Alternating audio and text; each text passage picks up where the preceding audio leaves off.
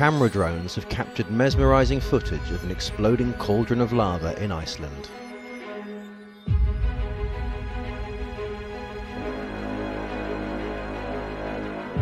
In February 2015, American Eric Cheng was able to fulfill his lifelong dream of exploring a volcano thanks to advances in technology.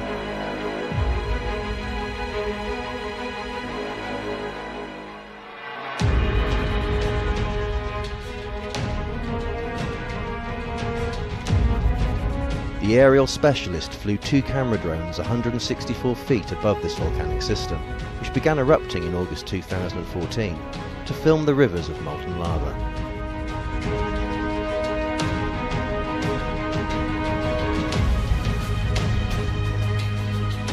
The equipment had to contend with both fierce heat, as lava can exceed 1000 degrees centigrade, and the freezing Icelandic winter.